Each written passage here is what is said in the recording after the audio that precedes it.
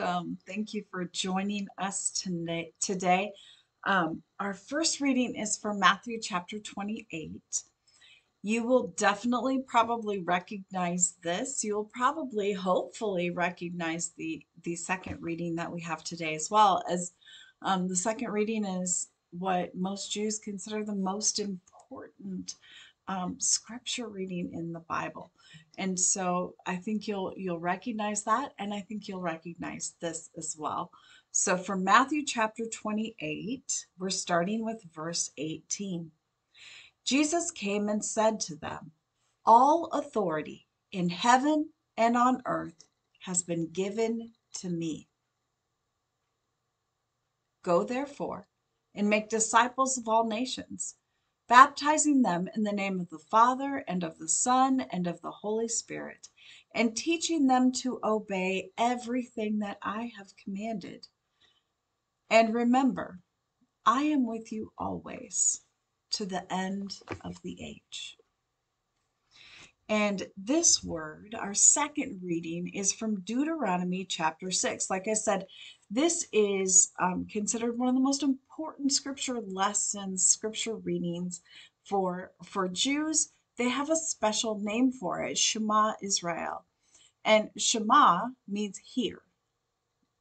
And hear, O Israel, is the first part of this reading, and that's why they call this the Shema.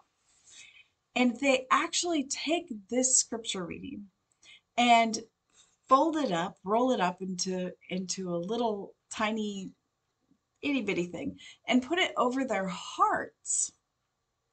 They also put it over their doorposts. And very devout Jews will always have this over their hearts, on their foreheads, and over the doorposts, because you will find that commanded in the scripture. So listen to the Shema. Hear, O Israel, the Lord your God, the Lord is one. You shall love the Lord your God with all your heart, and with all your soul, and with all your strength. Keep these words that I am commanding you today in your heart. Recite them to your children, and talk about them when you are at home and when you are away, when you lie down and when you rise. Bind them as a sign on your hand, fix them as an emblem on your forehead, and write them on the doorposts of your house and your gates.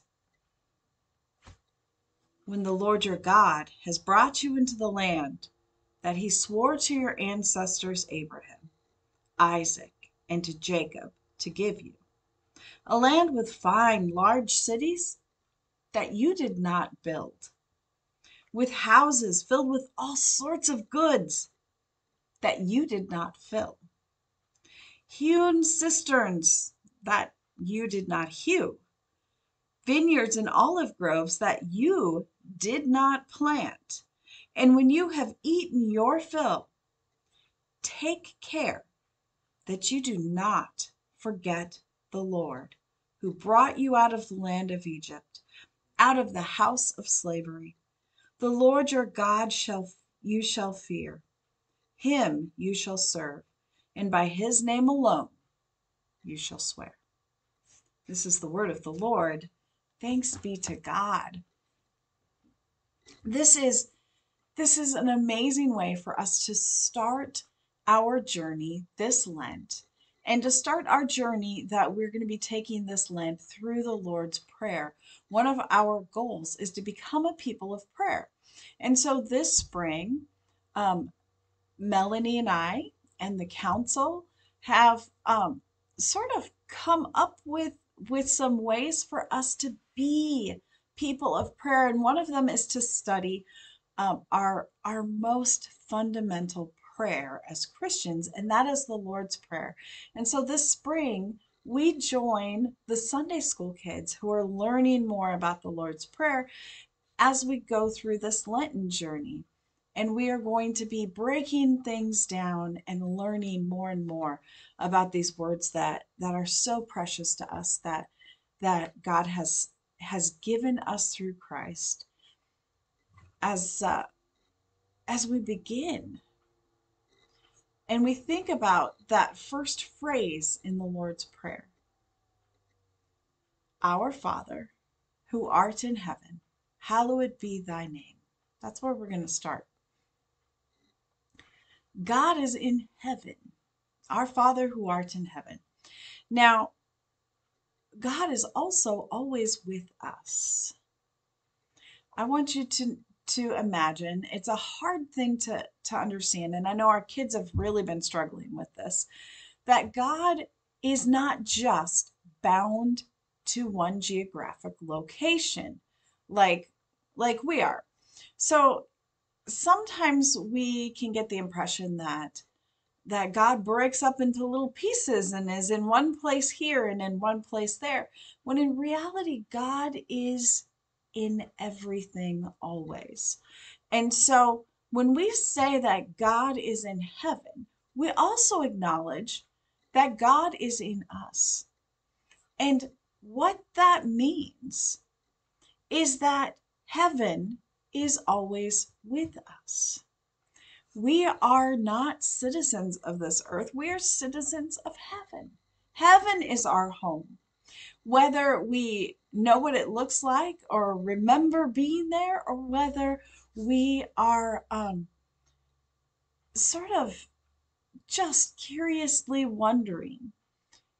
I love the song that many of you know very well, that tells us or that wonders the question, what's it going to be like when we're in heaven? Will we be dancing? Will we be singing? What is this actually going to be? This is our home. What does home really look like to us? And we sometimes think of this as sort of something over here. It's a different geographic location. We look at home as a place. And that is very human. And it restricts God a little bit to imagine that God who is in heaven can't also be with us. We forget that because God is with us and God is in heaven, heaven is with us. And this can be the kingdom right here. So, acknowledging God's presence in heaven is acknowledging that we too belong in heaven, and that heaven can indeed be with us right now as God is with us. And that God has power over not just heaven, but this place as well. So God exists both in heaven and with us, not two gods, but one God. And we read this in Deuteronomy, right? Hear, O Israel, the Lord your God is one. There aren't many gods. There are not multiple spirits out there that together constitute God. The Trinity is not separate, but instead there is one God. And despite our lack of understanding, our one God is able to be in many places and many times simultaneously. And that's something we need. Like, we wouldn't be able to succeed in our lives without that. And so the very first thing we pray in the Lord's Prayer is, Our Father who art in heaven. We acknowledge that about our God. First thing, hallowed be thy name. Your name is holy. Of course, back in biblical times, names meant more than just a thing you called someone. It was your identity. And when people's identity changed, they changed their name because that's not who they are anymore. They have a different identity. And so when we say that God's name is holy, what we are saying is God is holy. The essence of God is holiness. There is no holy apart from God. There is no God apart from holy. It is who God is. And God is King, sovereign. Our Father who art in heaven, hallowed be thy name. You are the ultimate in holiness, and there is none like you. What a beautiful way to start. What a beautiful picture to paint of God. Acknowledging first and foremost that God is closely related to us, like a father and a child, that God is holy, and that God is here and reigns here, not just in heaven. And that our life can be more heavenly because God is in it. It can be more holy because God is in it. It can be more special because God is our Father. Now, a biblical father is a little different than fathers nowadays. So they were where the buck stopped, and they were also responsible for everyone in their care. There were different relationships that someone who was called father would have with children. It's not the same as now. Now we sort of adore our children so much that we almost worship them sometimes. But that's not how it was biblically. Biblically, especially in the earlier days of the Bible, in the times that Jesus would be familiar with, father is who you would call the head of the household. Now, there were more people in the household than just that person's children. There were spouses, and yes, at that time there were multiple spouses. Um, there were people who were a part of the household who accepted the leader of the household as father, even though they weren't related. For example, the slaves in the household, the servants in the household, the spouses of other relatives. Sometimes there were siblings in the household and even elderly parents in the household. There were lots of people in this household other than just a father and children. But they all acknowledged the head of the household as father. So that's the kind of father we're talking about. Not just dad, although definitely dad, right? Not just a kind of father that you have a relationship with the way that children have relationships with fathers now, but a father who would provide safety, who would provide security, who would provide financially, who would give everything that was needed to a whole group of people so that they could live and so that they could prosper wherever they were. That's what father what looks like biblically.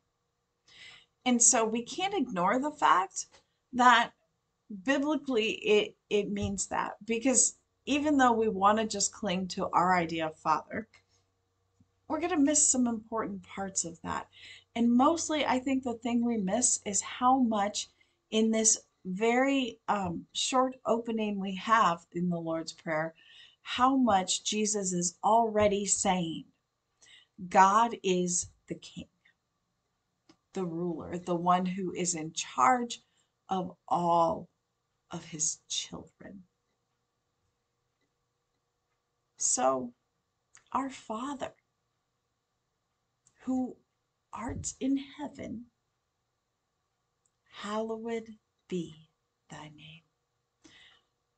How holy is this king? Because I think if we looked at politics a little bit, a lot of our rulers we would not consider holy. We would not consider them holy in the least. And it goes way back, not just to those of this day. We were having a conversation, several of us, when we were in Europe with some people from Australia. And we were talking about how politics back, way back a couple of 100 years ago must have been pretty interesting because we didn't have the internet, we didn't have instant news. And so the things we knew about politicians were quite different. And the expectation that we had of them was quite different. And imagine if they had to be held to a standard of Instagram, to a standard of Facebook, to a standard of having people receive information, sometimes incorrect information too, but receiving information almost instantly about them. It would change drastically. The people who were part of building our country, for example. If you look back at the lives of some of our founding fathers, there are slave owners. There are people who are unfaithful to their spouses. There are people who are, by the way, most of whom are not Christian, but deists. There are people who are of all different sorts that we would never have chosen if we knew who they were, but without whom we would not now be who we are. So it's an interesting thing. Imagining our God as a holy king, a holy father who is in charge of us, but who is hallowed. Because that's sure not how we think of politicians now, is it? But our God is different. Our God is a benevolent ruler. Our God is just and faithful and